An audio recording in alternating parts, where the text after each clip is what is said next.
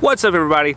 Trip Smith here on YouTube, coming at you folks with another video to help teach you and inspire you to get out there and live your own adventure. So in this video we're going to be talking about shoes and footwear selection for kayaking and SUP adventures and even backpacking. I know a lot of people wonder, what shoes do I need to buy for these trips? Do I need waterproof or not? Do I need both? And when might I want one over the other? In this video we're going to cover those topics and we're going to figure out what shoes you need for your next adventure. But before we jump into it, I want to say thank you to all the subscribers and patrons. Just thank you all for supporting the channel and helping keep these videos coming and keeping the adventures happening to further inspire you folks to get out there. If you're not subscribed already, be sure to subscribe, all right? Hit the bell so you'll be notified when I go live or when I post a new video. All right, let's get into the meat and potatoes. So we're going to cover my strategy and philosophy when it comes to waterproof and non-waterproof shoes, the pros and cons of each, and when you might want to wear a certain type. My strategy is pretty simple. I want to stay dry when I can, but when I'm going to get wet, I know I'm going to be wet and I'm going to have to just deal with that the best I can, because then you can't be dry in all situations unless you take extreme measures, and I'm not that extreme. I just like to keep things simple and make it work, make it affordable and practical.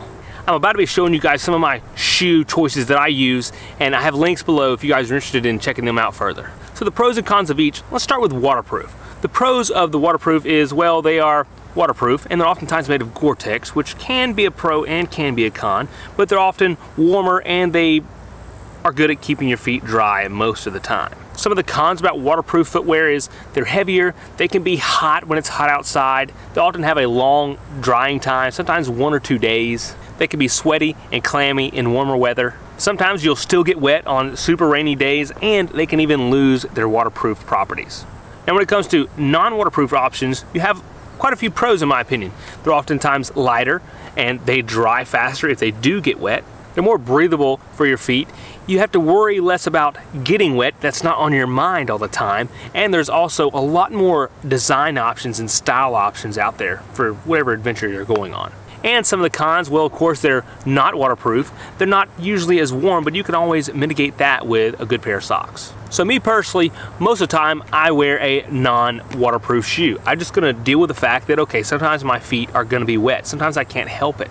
I wear them all summer long, of course. I wear them when I know that my feet are going to be getting wet. I'll wear non-waterproof if I know that the trip is gonna be like super rainy and just a lot of water that I'm gonna be coming into contact with, because you kind of just can't avoid it. It's almost impossible. Even if you're wearing some of the best waterproof shoes, if it rains all day, your shoes are still gonna get wet. And then if you're operating on the water, you know, if you're gonna be getting in and out of your craft and things like that, or maybe portaging over logs or through rocks or shallow water or something, sometimes, okay, you can't help but your feet get wet. So you need to plan on that. So in those cases, if I were wearing my waterproof Gore-Tex shoes, they would more than likely get wet, and then they would just stay wet the entire time. At least if I wear a non-waterproof shoe, blah, blah, blah, either one, I know that, okay, I can have these dry by the morning, or they'll have a lot better chance of drying. Okay, Trip, so when do you wear your waterproof shoes? Well, not very often. Typically, I'll wear them if it's cold outside, and if I am going somewhere where I know there's not gonna be much water, or there's not much of a chance for me to get my feet wet. Let's say that I'm on a kayaking trip, and I know that the river is pretty clear, not gonna be a lot of portaging and logs to go over and things like that, because that can easily get your feet wet. I'll say, okay, I think I can paddle this river and get in and out of my kayak whenever I need to, and without getting my feet wet.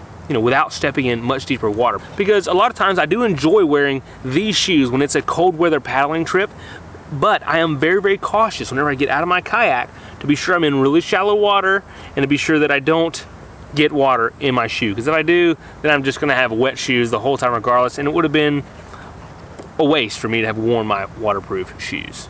So what shoes should you buy? Well, you kind of need more than one, unfortunately. In my opinion, you need a summertime shoe. That's when I wear something like these Crocs Swiftwaters that I've worn for so many adventures. Love these shoes, but now I'm kind of steering more towards these minimalist sandals. These are the Earth Runners right here. On the summertime, these are great just to walk in and stuff. I actually did a hiking trip where I hiked 2.5 miles with a 60-pound backpack on my back, and these did wonderfully. love these shoes, and I'm wearing these today. That's why they're all sandy, if you can see. If you're going backpacking or something like that, I recommend just a pair of lightweight, non-waterproof trail runners for most situations. Actually, for pretty much all situations, unless you're maybe in snow, I would say non-waterproof is the way to go when you're backpacking. If you're not a big fan of the Crocs, here's some really cool water shoes. They work really well. They stay on your feet good. If you want more of a traditional shoe style, and you still want to be able to get in the water and get wet and stuff, these work really well actually, and they're pretty affordable. Now, if I know it's going to be cold out and I know my feet are going to get wet, I'm going to opt for something like these little neoprene booties here. I wore these when I went down the Little Tuckatahatchee River on my paddleboard because there were so many trees down. It was raining the whole time, or a lot of the time. I just knew I was going to get wet, and I knew my feet would be cold. So I grabbed these jokers. They work fantastic. They're good for climbing in and out of the kayak on logs and stuff like that, or the paddleboard, and they keep your feet warm. My feet stayed warm the whole time. And I also brought another pair of shoes. I think I probably brought these Crocs with me to wear around camp. So whenever I got to camp, I put on a dry pair of socks, I put on a dry pair of shoes, and I was comfortable around camp.